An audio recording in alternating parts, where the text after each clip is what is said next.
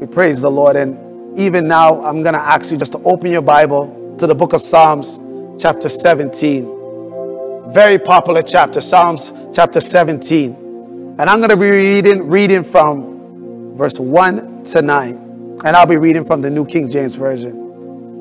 And it reads, "Hear a just cause, O Lord. Attend to my cry. Give ear to my prayer, which is not from deceitful lips. Let my vindication come from your presence. Let your eyes look on the things that are upright." We're asking God, don't look at the bad stuff about me. "You have tested my heart. You have visited me in the night. You have tried me and found nothing. I have purposed that my mouth shall not transgress concerning the works of men. By the word of your lips, I have kept away from the path of the destroyer." How many people know wherever you are that it's the word of God that's keeping you from misbehaving yourself? "Uphold my steps in your paths, that my footsteps may not slip. I have called upon you, for you will hear me. O God, incline your ear to me and hear my speech. Show your marvelous loving kindness by your right hand. O you who saves those who trust in you from those who rise up against them. Keep me as the apple of your eye. Hide me under the shadow of your wings, from the wicked who oppress me, from my deadly enemies who surround me." Just bow your heads with me while I pray. Father, I thank you for your word.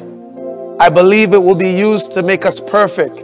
I believe your word will be made perfect in even converting our soul, changing our thinking, changing our attitudes. We pray today, dear Lord God, that you will allow faith to come alive again. I pray that you will bless every listening ear, dear Lord God. We come against every plan of the enemy that is positioning themselves, posturing themselves to take up the seed of the word which is about to get sown in your people. We come against every plan of the word of the world that will strategize to choke up, dear Lord God, the seed of the word that is about to be, dear Lord God, deposited in your people. Protect the integrity of your word, because from it, dear Lord God, we gain understanding, and from it we receive all from you. We shall not live by bread alone, but by the words that proceed from your mouth. So speak, Lord, today. We give you thanks.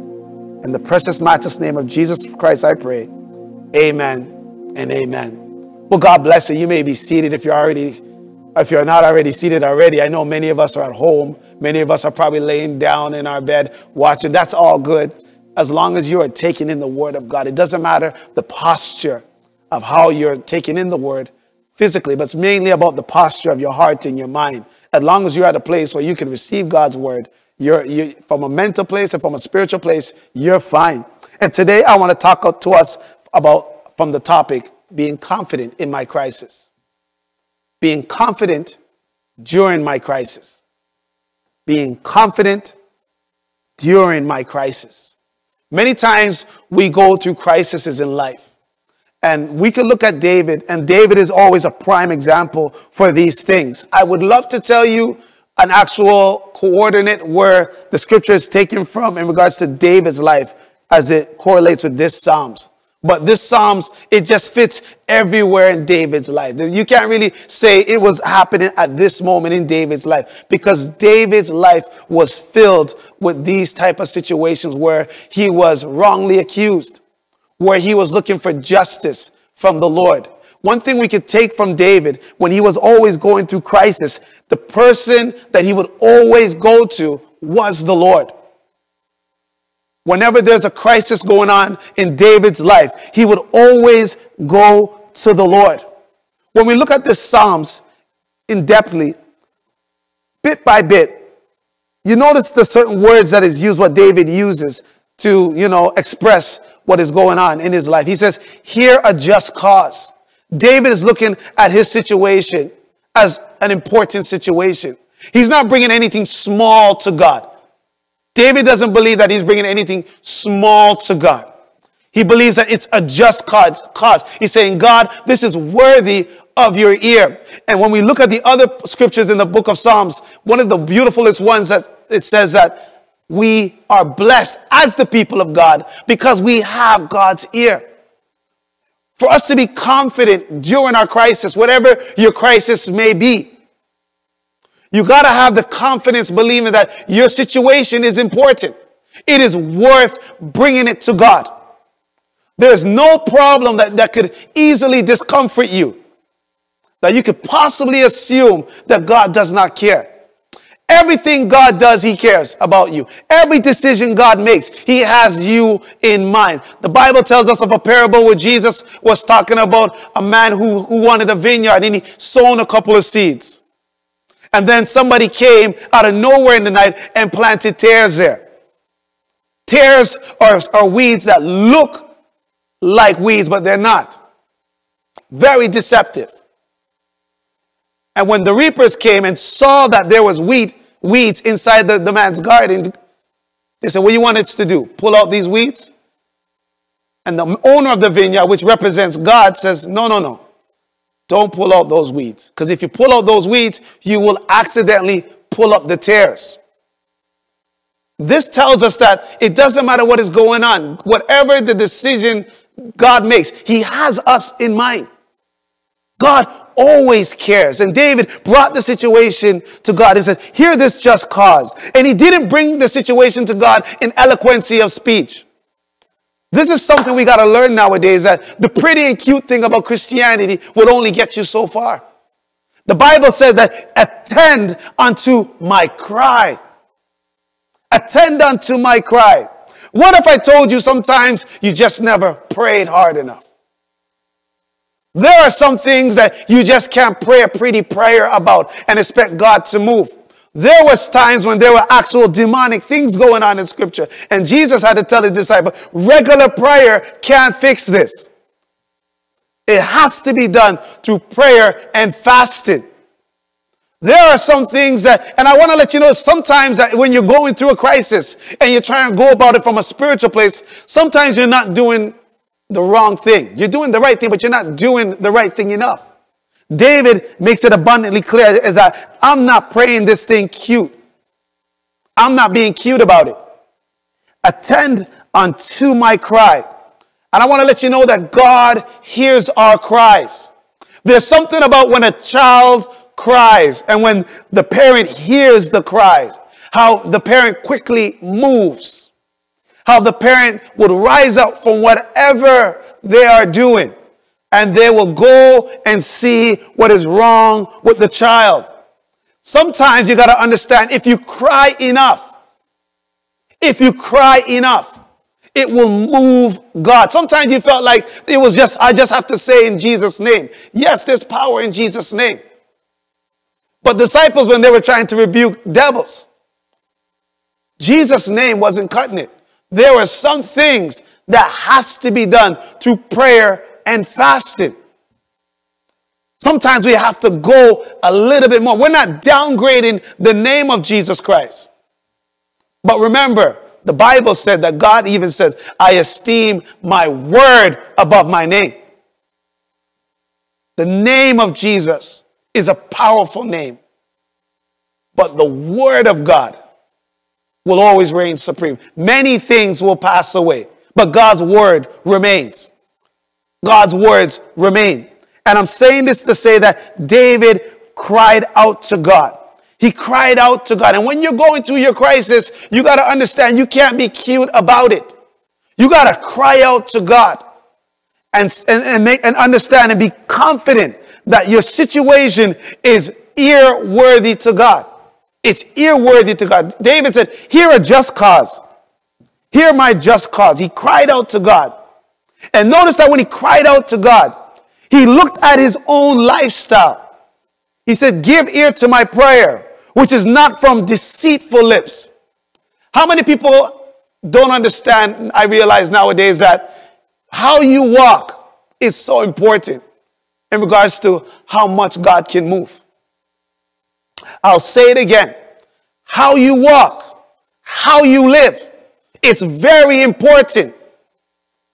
in regards to how quick God will move and how much God will hear. I can imagine everybody in the TV room wondering, that's not true. Well, the Bible says that if I don't regard the iniquity in my heart, God will not hear me. You are crying. You're praying God's word. But what is the condition of your heart? What is the condition of your lips? David said that you are God. Can you hear my prayer? Which is not from deceitful lips. One of the Psalms just declared that it says that, search me, O God, know my heart, try me, and know my anxieties, and see if there is any wicked way in me, and lead me in the way everlasting. God knows that there's wicked ways in us, but David was confident that God would hear his prayer because he knows his lips was not deceitful. When you look at the life of David, when David was running from Saul, the amount of times he could have got the throne a crooked way. But he chose the high road. And when you're going through your crisis and when you're going through situations, never ever take the low road. Don't allow situations to disturb who you are. You are a child of God. And this is why the Bible said the people of this world are wiser than the children of God. Why? Because when the world is going through their problems, they know to work their systems. And as people of God, we have to know how to work our systems as well. As long as my heart and my hands are not deceitful, God will always be willing to bless. What we call now, what I call that nowadays are people who have Jacob's voice and Esau's hands. Very deceitful. Very deceitful. They sound like Jacob, but they have the feel of Esau. They sound like something, but they don't look like something. Video and audio doesn't line up. And David is saying that because my prayer is not coming from a deceitful lip, I know, God, you will hear me. I know, God, you will hear me. Because when the time when I could have killed Saul, I didn't. Because he was still king. He was still the anointed. When I could have done this, I chose not to do it. I want to let you know the amount of times where you take the high road, God sees that. And that guarantees answered prayer. Because that's scripture. You can't be living the life of God and God will not hear your prayer. This is why Hezekiah, when he was in his deathbed, he knew that he could go to God. Because long life, health and strength was promised to the just, not to the ungodly. And ungodly kings were living longer than him. So he went to God and brought his lifestyle to God. And God honored him. And I want to let you know, whatever your crisis may be in your life, if you are not going through a crisis now, probably this word is for in the future. So that way, when things go wrong, you know how to behave yourself. You got to have the confidence to believe that God will hear your prayer. And when you pray that prayer, you don't pray it cute. You cry out to God. There are some things that is just worth shedding a tear for. Our problem in life is that we don't know what the difference. We don't know what's worth shedding a tear for. But when you're going through your crisis and you have to cry out to God, that is the best time for you to shed a tear. Not for anxiety, wondering if God is going to hear you, because he will hear you. This is all about confidence during a crisis. You got to believe that God hears you, and you got to have confidence in your walk. You got to be able to say, God, my mouth is not deceitful. God, I don't steal. Because in life, if you're going to confess your sins, you might as well confess your right to him. He's very much interested in that as well. He's very much interested in that as well. You got to have confidence in your crisis. Confidence that God will hear you. Confidence that your lifestyle is pleasing to him. Pleasing to him. The Bible said that David required God to be his vindicator. He didn't want no one else to fight for him. He didn't want to get out of his situation on his own strength, on his own merit. He said, God, I want you to be my defender. I want you to stand for me. And when you're going through a crisis, and sometimes some of our crises have to deal with people. Sometimes people could do some hurtful things to us. Sometimes they're the origin to the problem. And you can't allow to follow the eye for an eye theory. Because going for an eye will leave everybody blind. You got to be able to stand back and stand still and see the salvation of the Lord move in your life. David was going through a crisis. And whatever the crisis may be, it's not really expressed in this text. But what I do glean from this text, David oozed confidence. He had confidence in his God. He had confidence in the fact that God will hear him. And he had confidence in the word of God. He didn't really have confidence really in himself. And that's what I loved about this Psalms. The amount of confidence I see in this text. And none was actually directed to himself. His hope and his trust and his confidence was in God. The Bible said in verse 3 and 4, he said, you have tested my heart. You have visited me in the night. You have tried me and have found nothing. I have purposed that my mouth shall not transgress concerning the works of men. By the word of your lips, I have kept away from the paths of the destroyer. There are three things I want to ask you. Because the Bible said that God has tested David's heart and have visited him in the night. You got to ask yourself this question when you're going through a crisis and you're looking for help from people, and you're looking for help from God. Three simple questions. Do you allow God to test your heart? Can I be corrected? That's question number 2. Will I listen to others when they tell me that I might be wrong? That is 3. Because many of us have crises. Many of us go through problems. But what happens when you are the problem? What happens when you are the origin of the problem? Bad spending habits. Natural proclivities to sin. And the Bible said the curse cometh not without a cause. Sometimes things happen in life because of what we have done. And sometimes people are trying to show that to us. But one of our greatest problems when we're trying to get out of crises is that sometimes God can't speak to us. God can't correct us. Definitely not through people. Sometimes nowadays it seems like God can't send somebody to go speak to us.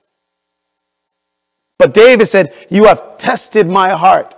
You have tested my heart. God wants to test your heart.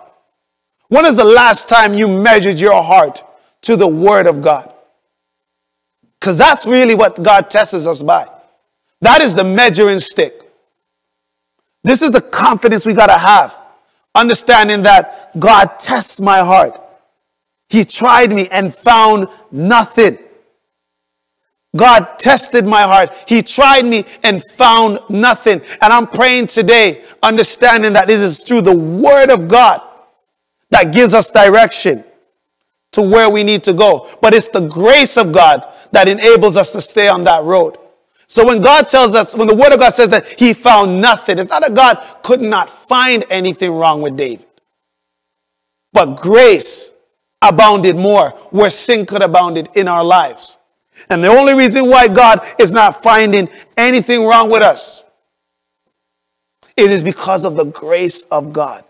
It is because of the grace of God why we are not consumed, why we are not deceived. David said that his prayers that went even from deceitful lips. Deceit is a hell of a thing, because sometimes we get deceit. We fall into deceit thinking that the situation that we're going through, we deserve it.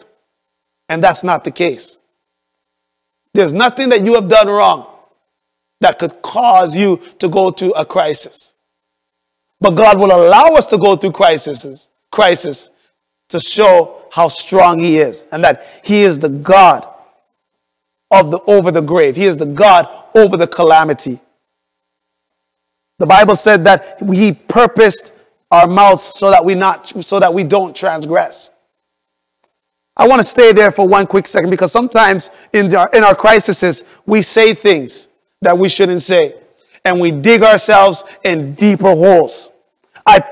David said that I conditioned my mouth so I would not transgress concerning the works of men.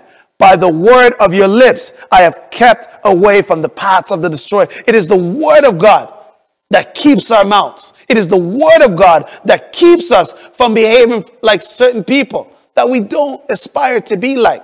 Consider David. David was on the run. He had to protect his family, his friends, and himself from Saul, while at the same time trying not to be like Saul. If it wasn't for the word of God in David's life, who knows the type of person David would have became throughout all those crises he was going through. If it had not been for the word of God that was so accessible to you, that inspired you to live this life, where would you be? Some of us don't notice the word of God that's keeping us from the paths of the destroyer. If it wasn't for the word of God, the amount of things we would probably say and do to people who has hurted us. If it wasn't for the word of God, where would our mind be in the midst of crisis, in the midst of calamity, in the midst of trouble? The Bible said it is the word of God. It's a lamp unto our feet and a light to our path. And we need to embrace the word of God. Embrace the word of God. I won't be long today. We have to embrace the word of God in the midst of our crisis. The Bible said in verse 5 that upholding my steps in your paths, that my footsteps may not slip. And that's something we need to understand. Because while we're going through crises, we think that life is messed up. We feel like, okay then, because I'm going through this, God doesn't have a plan for me. But notice how David says, uphold my steps in your paths, that my footsteps may not slip. Uphold my steps in your paths, that my footsteps may not slip. Know what David's trying to say? The path is good. The problem is the conditioning of my feet. The path that God leads me, it's good. That's why I want you to uphold me and keep me on that path. The issue with my life is that sometimes my steps, how I move, it makes me slip. And I want us to understand today that the path that God has laid out for you, it's a good path. Is it always a comfortable path? No. Is it always a happy path? No. Is it always a smooth ride? No. But it's a good path. The only issue with the path is sometimes our feet slip. The problem is not the path. The problem is not the journey. Sometimes it's us. Sometimes it's us. Sometimes it's us. What if I told you the best way, the best cause you can bring to God, the best reason to cry out to God is to God to fix me. Fix me. I'm in a crisis and I need you, God, to keep me on the straight and narrow. Because if I come out of your umbrella, I don't know what life is going to look like tomorrow. Keep me under your umbrella. And you got to have that confidence in God, believing that the path that he's leading me on is for his name's sake. So therefore, he would not want me to fail, because if I fail, it would make him look bad. But the path that he's leading me on, it's a righteous path and it's a great path. But the only problem is sometimes we can slip. We can fall into danger. And we need God to hold us up and to bear us up. So the good path that he leads us on, we will not abort it with our natural proclivities, with our natural tendencies. If you believe that wherever you are, say amen. If you believe that you need God to keep you, the path that he's leading you on, it's a great path. The journey is great, but it's just sometimes I slip. The crisis makes me slip. The crisis makes me come out of who I really am. And you got to have confidence during a crisis. You got to be confident that God hears you. You got to be confident that the lips that you use are pure. And you're confident about it because you lived that life. You put in that work. You did that sacrifice. When you could have said any other word that you could possibly find in a King James Bible, you choose to speak right. It's customary at Kingsway. We always say at the end of our service, let the words of my mouth and the meditation of my heart be acceptable in your sight. I want to let you know today that despite any discomfort you may be feeling, whatever crisis you may have, the journey that God allowed you to go on is a good journey. It's a great journey. The problem is sometimes we have a tendency to slip. We have a tendency to slip. We have a tendency to make mistakes. But in all of my baffling, I want to close off with this last verse.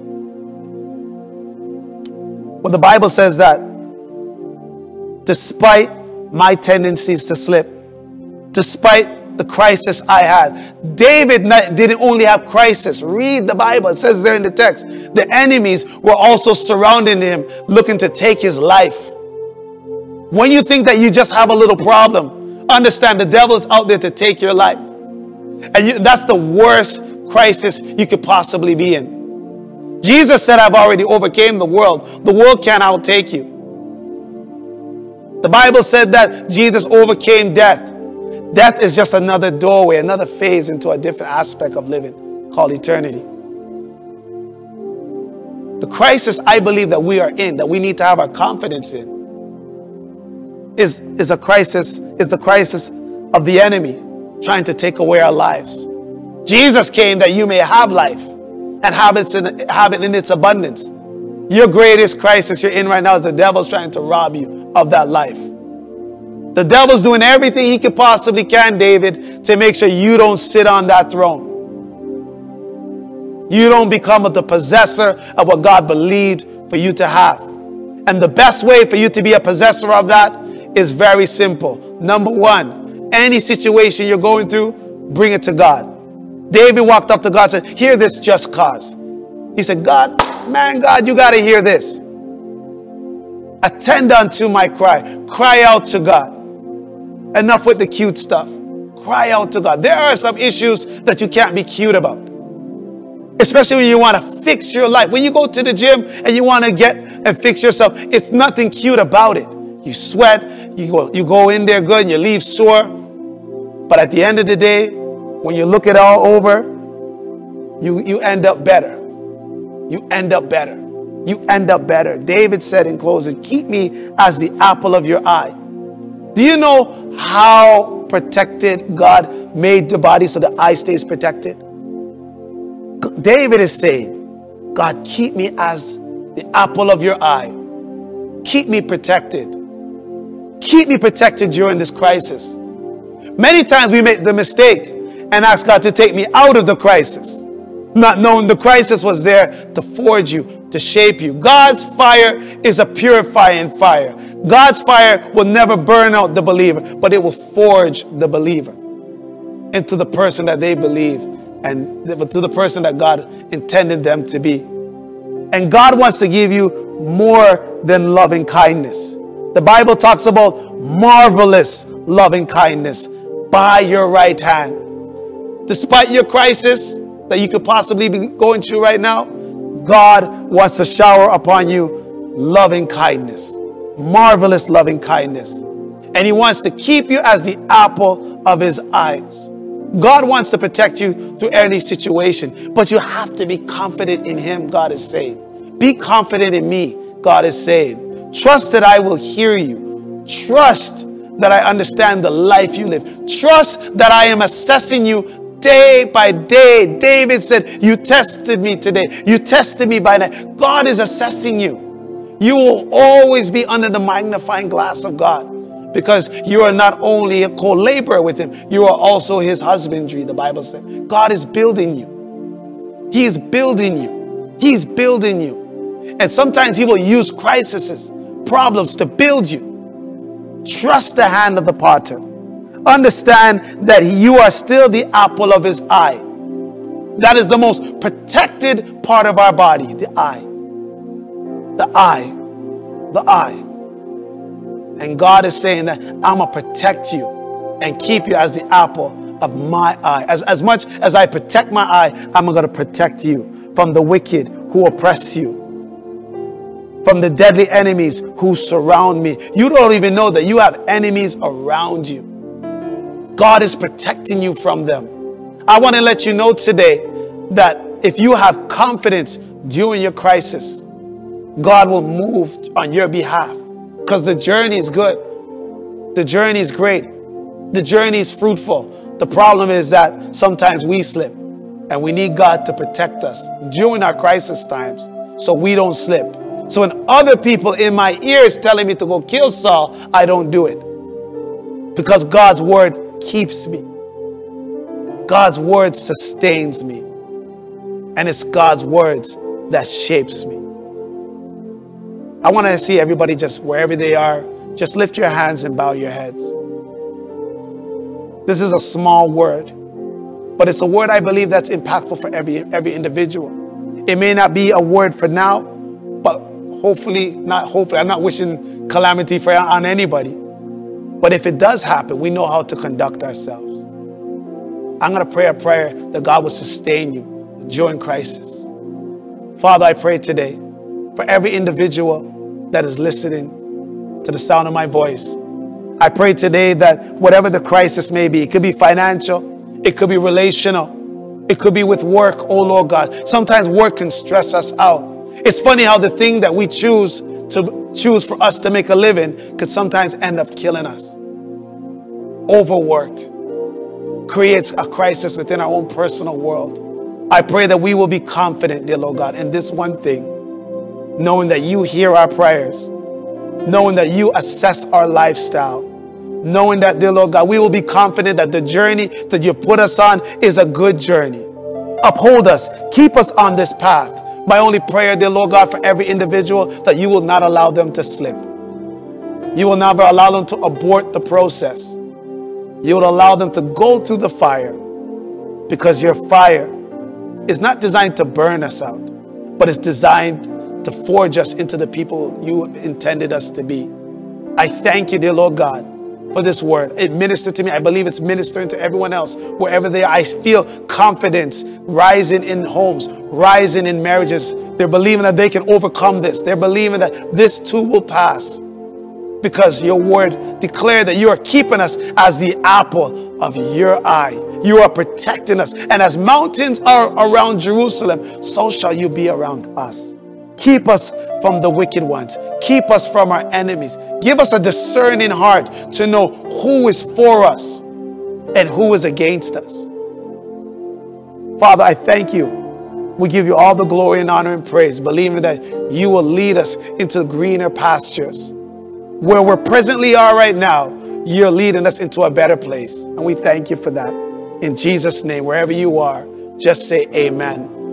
And if you don't know the person of Jesus Christ as your Lord and Savior, and you today understand that the best crisis management is Jesus Christ, having him in your life, having him to hear your prayer, having them to keep you on the straight and narrow, I want to pray this prayer for you. Father, your word declared, if any man hears your word, they ought not to harden their hearts.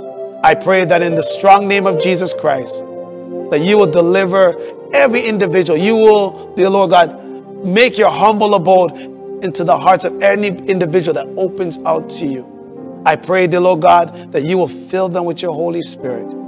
Make them new. For when they are in you, they are a new creation. New creation. All things have passed away. Behold, everything is new. I pray you will not allow the sin crisis to overwhelm them, but they will receive your grace and they will walk in the newness of life from this time forth and forevermore. And if you believe that, wherever you are, just say amen. I hope this blessed you. It blessed me.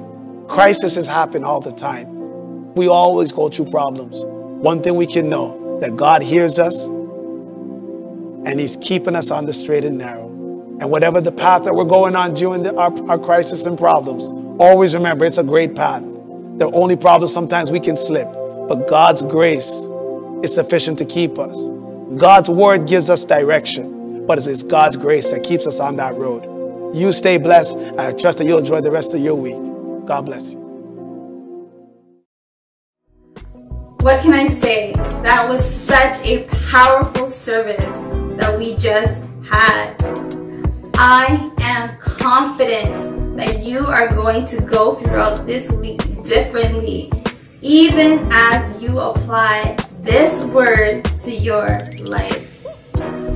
And if you do not want to wait until Sundays in order to fellowship with us, remember that we gather every Tuesday at 7:30 for Bible studies and every Friday at 8 p.m. for our prayer meetings. To obtain the Zoom link for either session, please send your email to admin@kclcministries.org. And if you feel led to join our COVID-19 response teams in any capacity, please visit the Kingsway website for a full list of role descriptions and send your email to admin@kclcministries.org with your name and contact information. Thank you so much for watching our service today. I hope you were as blessed as I was, and I look forward to seeing you again next week. Take care. And as we go into a week with a new mindset and a fresh word over us, I just want to send you off with a blessing this morning. Hallelujah. And may the Lord remember his covenant with us this morning. Thank you, Jesus.